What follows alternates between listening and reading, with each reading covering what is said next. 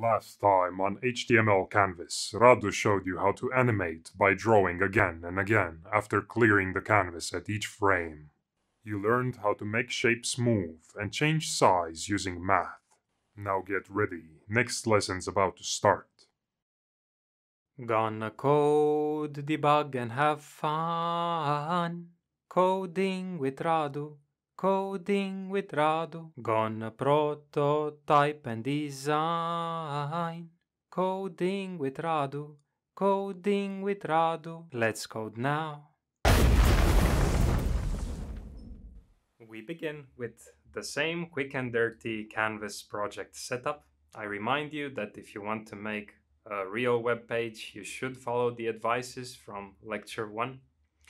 So now I'm giving my canvas a background of silver. It's just a light gray color that HTML recognizes.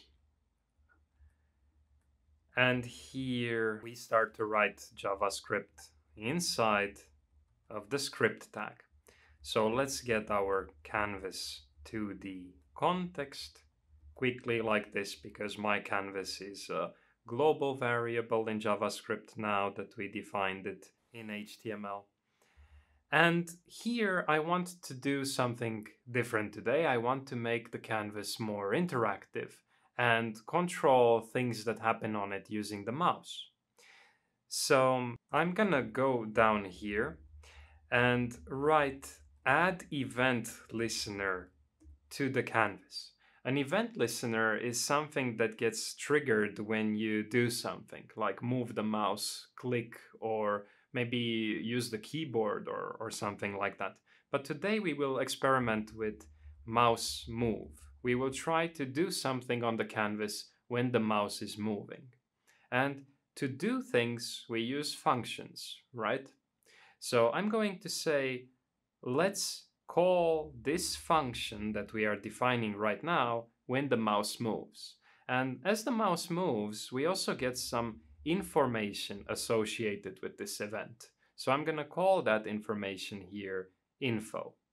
And in this function, I'm going to get the x coordinate of the mouse like this, and the y coordinate of the mouse like this. And next, I'm going to just draw a circle at this xy coordinate. So let's begin path and arc at x and y using a radius of, say, 20, and from 0 to math pi times 2 to get a full circle, and stroke. Now, when closing this, you need to be careful. We are not just closing this curly brace from here, but we also need to close this parenthesis from here, like this. So save the file and refresh the page, and now you see the gray canvas there. And when you move the mouse, this crazy thing happens. We are leaving a trail with the mouse. This is how drawing apps are made, pretty much. But you also have to use other events like unmouse down to start the drawing, unmouse up to end the drawing, and things like that. But really, we made a very, very rudimentary drawing app here where our brush is now this circle.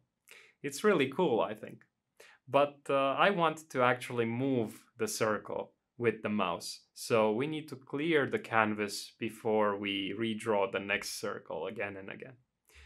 I'm gonna go here and say ctx clear rect 00 my canvas width my canvas height. So this is gonna clear everything on the canvas before we are redrawing the next circle. Now, if I refresh this, you can see that the circle is following the mouse. But you would expect the circle to be exactly centered at the mouse location, and that's not what happens. And the reason for that is that in HTML here, we get a default margin to the side of the browser. And that's somehow affecting this info X and info Y from here. To fix these, you can change these properties to offset X with capital X and offset Y with capital Y.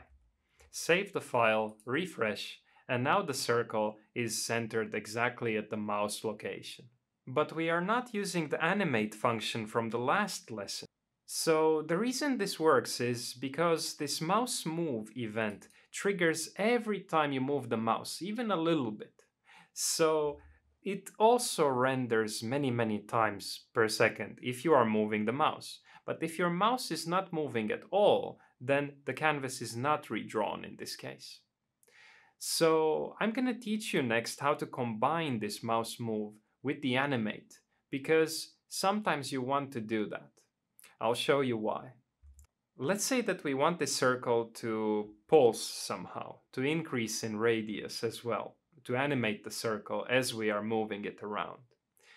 So I'm going to go up here and say a minimum radius of 10, same as we did last time, and a range for the radius of 20, and let's use a p again for the percent, how much from the minimum it's going to increase in radius according to the range. And now I'm just going to go down here in mouse move and say p is equal to p plus 0.02, or some value, how much we want it to increase every time we redraw. And if p is greater than 1, let's make it 0. I don't do anything more fancy than that. Then the radius for this circle is going to come from the minimum radius plus the range of the radius multiplied by p, like this. And I need to use this radius here instead of this hard-coded value of 20. So saving this and refreshing, you can see the circle increases now in radius as we are moving the mouse, but if I stop moving, the circle doesn't pulse anymore. And this is maybe not what you want. Well, I don't know, maybe it is what you want, but I don't want it now at least.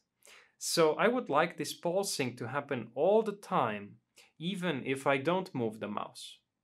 And this is where you would need to use the animate technique from the last lecture. I'll show you how to do it. I'm going to remove from here this const for x and for y, because these are going to be global variables. I'll define them here soon.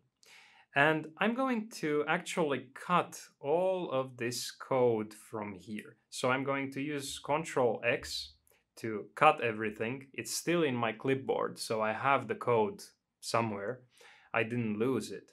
And here at the top, I'm going to start to define X as, let's say, middle of the canvas by default, and Y to the middle of the canvas vertically by default.